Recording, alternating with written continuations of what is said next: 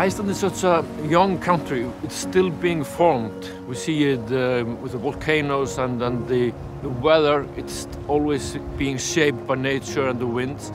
The most beautiful thing about Iceland is how diverse it is. You never know what to expect. Something that never stops amazing you.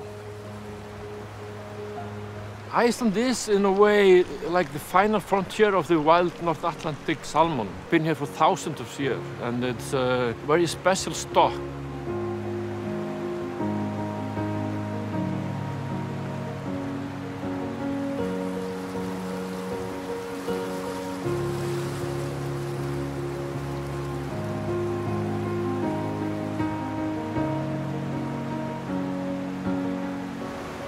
It's good to be back in Iceland. Iceland's got a special part in my heart. It's a fantastic place for an Atlantic salmon fisherman, and I really love the pure nature and the wild salmon rivers and the wild stocks of Atlantic salmon. I spent all my life fishing Atlantic salmon all over the world, and I've seen the change that the fish farming industry do. Now you can see that the amount of fish entering the river is only half what it used to be.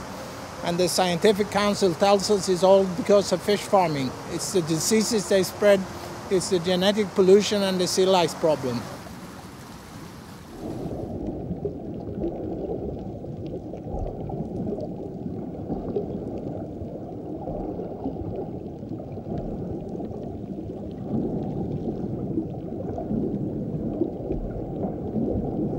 I've seen this with my own eyes. I've seen what happens in the fish farm, and I've seen it in my fish records, how the fish will change in size.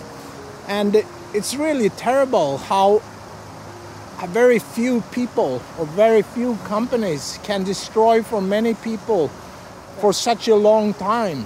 They can, in a couple of decades, just change what evolution built up for hundreds and thousands of years. Welcome everybody. My name is Friðleifur Gudmundsson. I'm the chairman of the North Atlantic Salmon Fund in Iceland. We have been hosting these evenings where we invite speakers to come and to speak about fish farming. The reason why we are doing this is because we are extremely worried about the growth of salmon farming in open net pens in Iceland. We consider that this is the largest threat to the wild salmons in our rivers.